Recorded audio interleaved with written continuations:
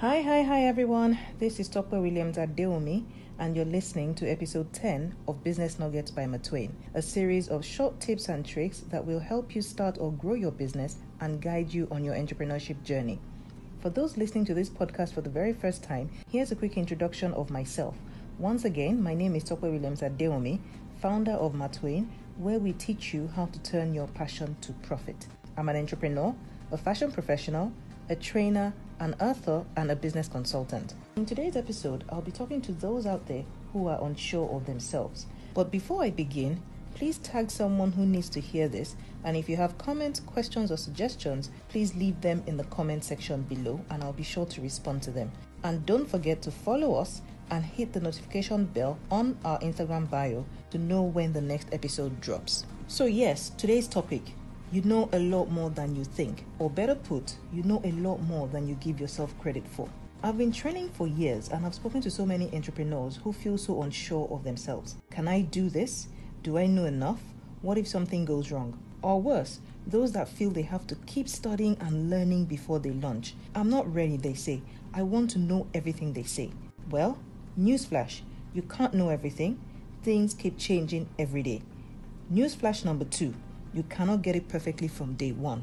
You improve yourself as the days go by and as you get more experience. Newsflash number 3. You are just wasting your time jumping from one course to the other. What is the point of constant learning if you never even have time to implement what you have learned and test your theories? Let me give you an example. In our fashion school, one thing we firmly believe in is students testing what they have learned on a real market before they leave our institution. This is so that they can build their confidence and ask us questions when they hit roadblocks. And this begins from day one. From the very first skirt you learn, you're expected to go out there and take orders for them after completing your projects and assignments from that first task. And guess what? It works. I remember a student who made 30 of the very first skirts she learned and charged for it. Just this week, I posted an image on Instagram of another student who wore the skirt she made in her test to church and immediately got 5 orders for it. The point is, if you don't give yourself the chance to actually test your principles, how exactly will you know how good or how bad you are? Practice makes perfect. Practice breeds perfection. Constant practice breeds specialization. Constant learning without implementation is useless. Yes, I get you are scared to make mistakes, but guess what? You will make these mistakes whether you like it or not. So the sooner you get into it, the better for you. Like I said in episode 1, what is the worst that could happen? Always ask yourself that. I took a Facebook ads course last year.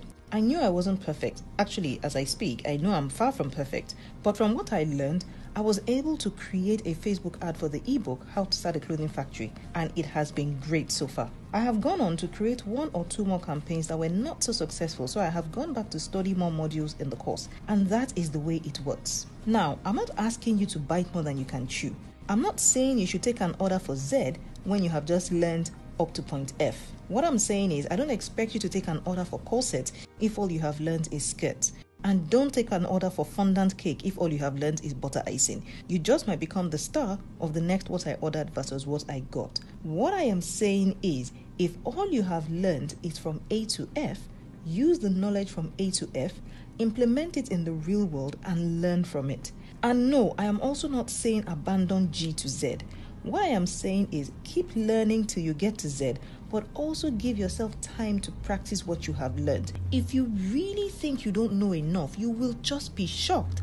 I remember a student of mine who went somewhere for her internship and found out that she was actually the one teaching the people that she felt had more experience than she did. When she was at Martwayne, she was so unsure of herself and she kept doubting herself until she went out into the real world and realized that she knew a lot more than she thought she did. And that gave her the confidence to believe in her skills and her knowledge. So implement the strategies you have learned so far. So when you get lost and if you are still in a learning environment, you can ask for guidance from your teachers. And if you don't have teachers and you are out of the learning environment, then seek more knowledge from those who have been in the field, more from a work experience perspective than just learning and you keep learning and you keep learning. Like I said, it is just a waste of your time. So dear business owner, trust yourself a little bit more.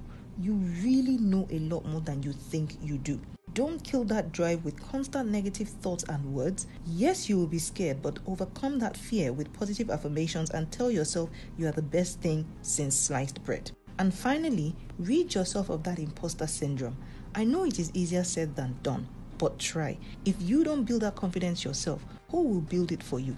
No one ever became perfect from day one. Allow yourself to trust the process, believe in yourself, and challenge yourself. Always remember, you know more than you think you know, and you know more than you give yourself credit for, if only you'd allow yourself. Awesome! If this helped you, tag others who need to hear this as well.